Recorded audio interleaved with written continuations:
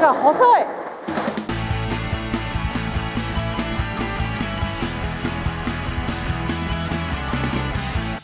はい、2017年11月の23日です。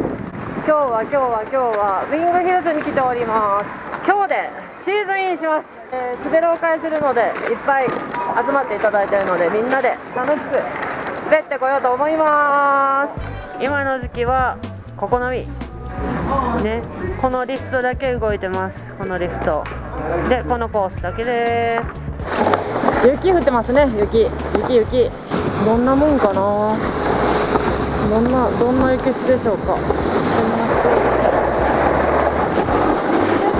硬いのかな。いやでも坂よりは柔らかいかな。坂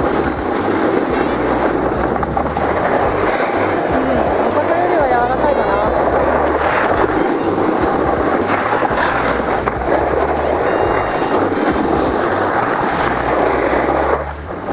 結構ガリガリかもね。ガリガリだな。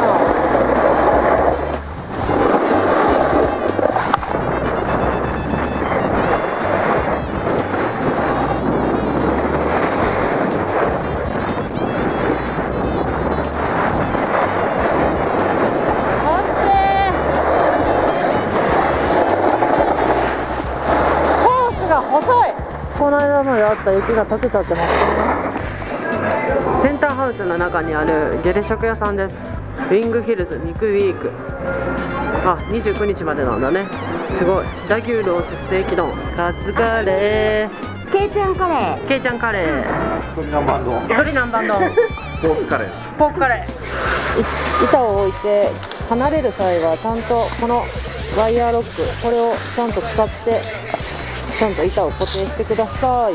ちょっと私細いの使ってるんだけど、なんか最近はすごいニッパーとかで切って持っていっちゃったりするみたいなんで、ちょっと丈夫なねワイヤーロックを使って板を盗難されないようにしときましょうね。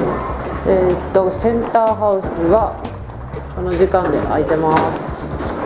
まず入ると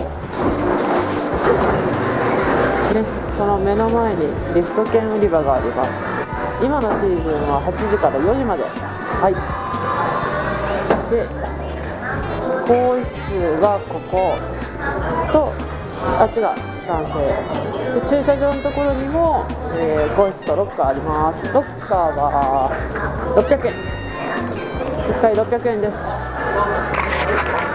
今ウイングヒルズはオープニングの特別料金になってて、平日版が2700円で土日祝が3400円、レンタルの料金表になってます、ね、スキースノーボードショートスキー1日借りると4200円。スキースノーボードスタートって温泉入りたいですよね。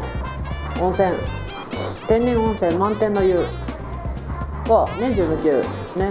営業時間が平日は10時から8時、土日祝は10時から9時。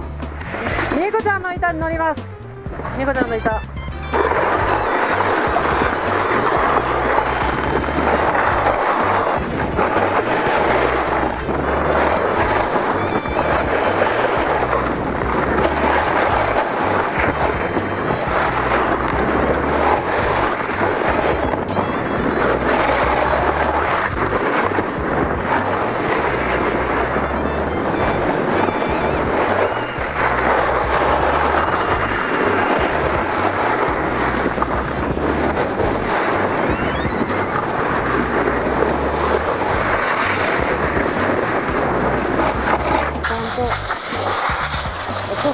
しとかないとやっぱり舌が痛みやすくなるので、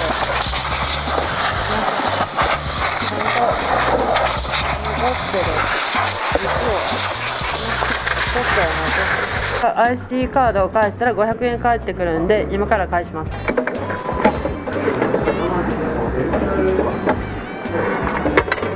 はい、500円返ってきました。なんか3回来たら1回タダになるそうです。で、その人はリフト券は返さないでください。ウィングヒルズ滑ってきました。コース幅が狭いのでね、ちょっと人が多くなるとビビりますね。滑ろう会でこんだけ集まっていただきまして、皆さんと楽しく、ようやくね17、18シーズンインすることができました。今シーズンは、チャンネルにとっては初めてのシーズンなので、ちょっとね頑張っていきたいと思います。女子チャンネルの登録お願いします。ではではではでは。